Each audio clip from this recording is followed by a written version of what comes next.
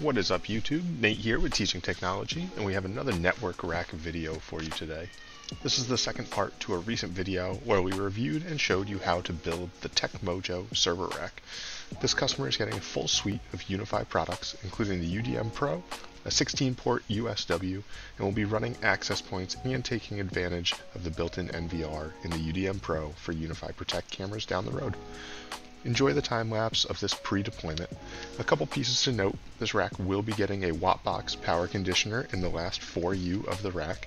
The power strip that I end up using was just temporary to get all the equipment booted up. I also don't run through the actual pre-deployment process of the Unifi equipment in this video. There are some great videos from channels like Mac Telecom that really go in depth if you're looking to set up your own equipment. Enjoy the time lapse, and as always, if you enjoy the content, go ahead and hit that subscribe button.